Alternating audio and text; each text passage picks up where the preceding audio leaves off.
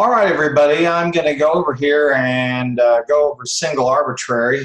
And some of you had some different values than you should have. And so first of all, I'm going to look here, and these are the values that I just wanted to make sure that you have the correct arrival rate, service rate, and standard deviation of service times, probabilities that are set correctly for each of those, like the number of there are no customers in the system, etc. And the waiting cost per unit, I gave you that as a constant, and then assume that you want to obtain a total cost per period of $2.99. Some of you had a different value than what I've got here, so I'm gonna have to check yours and see. I'm not quite sure how you got that, but I'm going to go ahead and show you. And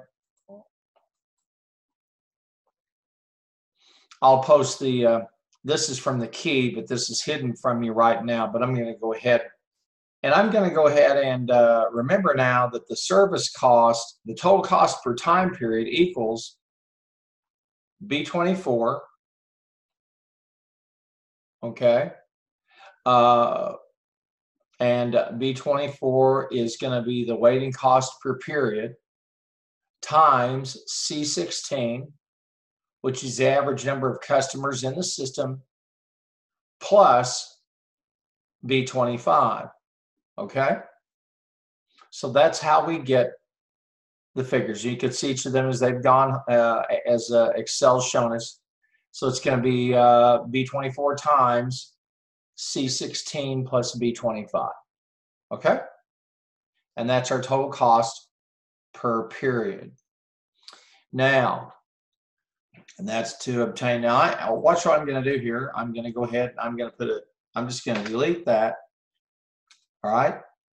And now we have the total cost per period of $2.10. I notice that equals 116. Okay, pardon me. It equals B24, which is 116 times C16 plus B25. So I haven't put in a service cost per channel yet.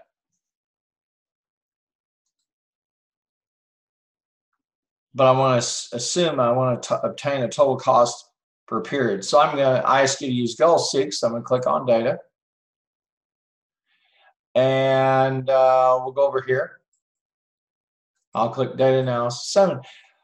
I was a little surprised when I saw some of you with some different values. So it's $2.10, and that's C27. And I'm going to set it. I want to set it to 2.99. And I'm using goal seek. And I'm going to do it by changing the service cost per channel. That's probably where in the instructions here that I didn't give you. I say use goal seek to, I told you to obtain the service cost per channel. So let's run through this again. Okay. I set the cell at C27, that's the goal.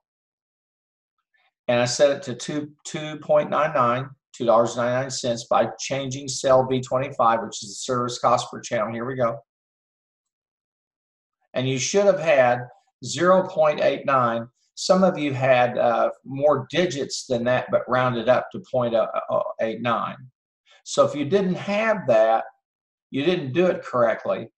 And I'm going to have to take a look at your files and see what in the world happened to you. But that's what you should have had. So some of you had a different value, and I'm not quite certain how you got there. I'm going to go back and look at your files and see. But that is indeed the correct answer.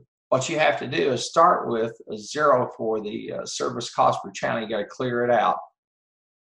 Now you say, well, what if I had something else in there? Okay, let's do that. All right, let's put the service cost per channel Let's say instead of 0.89, let's put 0.70. Okay, and you'll see happen is the total cost per time period equals $2.80. So we're not there yet, but I'm going to go ahead and run the goal seek, and I'm going to set cell C27 to 2.99 by changing this value, the service cost per channel, that is in B25, and let's run it. And there we are. So the service cost per channel should be 0.89. If you've got something different, I'm going to look at your file, but you've got something wrong, and I'll check up in here to see if you have the arrival rates, service rates, and the operating characteristics correctly. All right, folks, that'll do it, and I'm going to stop this here recording.